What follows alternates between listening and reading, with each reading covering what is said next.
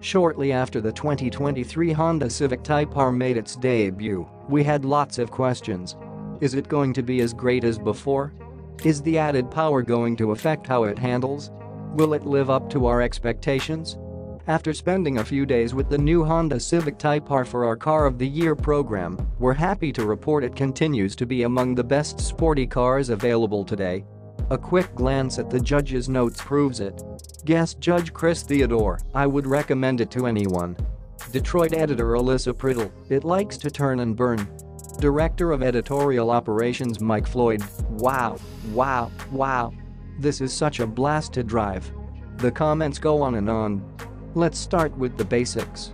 Using the updated Civic platform, the Type R adds a lot of hardware to make it special.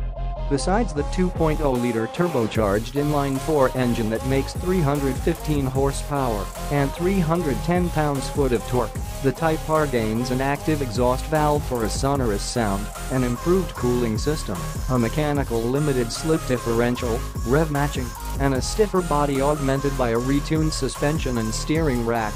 But even with all these upgrades, making the Type R better than before was going to be a difficult task, and judges had mixed opinions about whether the new generation car was definitively better than the prior models. It has Porsche-tier steering, brake, throttle, and shift feel, which puts the driver in a zen mentality, no matter if they're driving fast or slow, Associate editor Billy Rebach said. But despite consensus that the 2023 Type R is an enthusiast's dream, Priddle questioned whether Honda toned down the new model a smidge too much. The previous generation was so incredibly fantastic, and I'm not sure this one measures up, she said. Is my memory tinged by romanticism? Everyone who buys a Type R will do so, primarily because of its performance, but its practicality also remains noteworthy. A Civic Type R is a Civic before it's a Type R, Buyer's Guide director Zach Gale said. That means a spacious backseat, a relatively capacious cargo area, and a high-quality interior.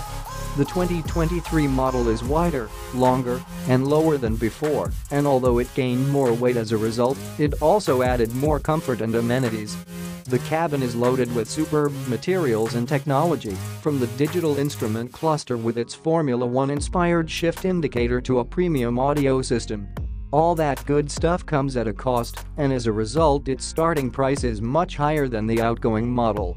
That said, there's only one trim available, and it comes fully loaded.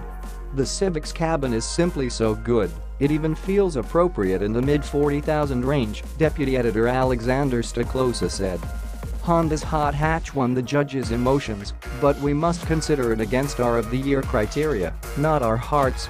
In those areas, the Type R scored very well, so it was easy to select it as a finalist.